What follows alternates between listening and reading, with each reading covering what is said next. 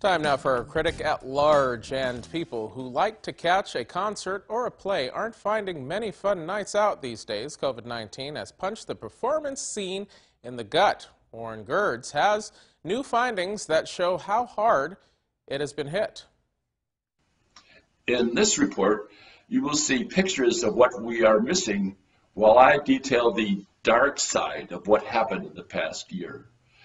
Nationally, a large portion of arts organizations have lost $14.8 billion so far in the pandemic, and 99% of the organizations canceled or postponed events.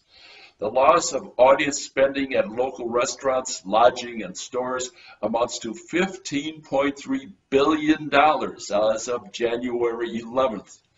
Research by the group Americans for the Arts estimates 59% of cultural organizations remain closed. 484 million ticket purchases vanished with the cancellations. 35% of cultural organizations laid off or furloughed staff.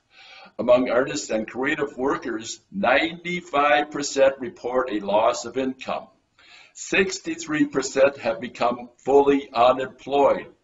78% have no post-pandemic financial recovery plan. Within these statistics are the 83 cultural organizations in northeastern Wisconsin that receive grant support.